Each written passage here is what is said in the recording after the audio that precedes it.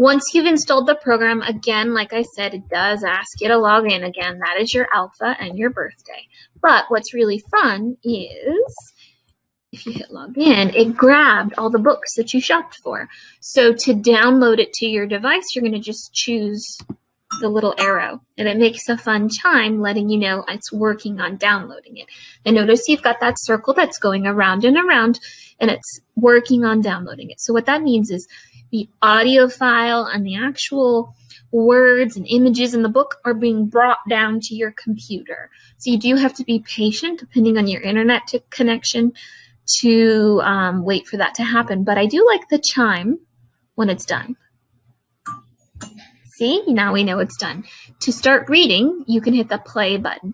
And notice that it kind of has a little line across the bottom letting you know how far in the book you've gotten. So I can kind of keep track of how much I'm reading at that point.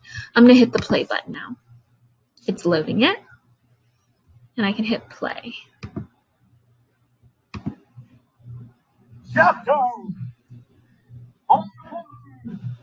So what's really fun, let me maximize this screen, about Learning Ally is it's not a robot reading Recalled to Duty. It's a real person who is highly entertaining. So I want to skip past this table of contents because I don't want to read the table of contents. I'm going to just double click on dog. Ooh, it lets me highlight too. So we'll go into the features, but let's...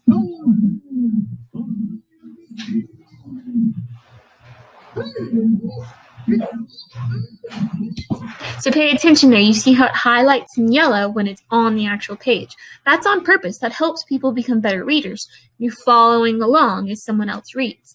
If you are done with this and you have to go do something else, you can press the back button and it keeps track of the fact that you started that book. So that's how you basically operate inside Learning Ally. It's not too hard. There's some special features, but we'll go into that in a little bit.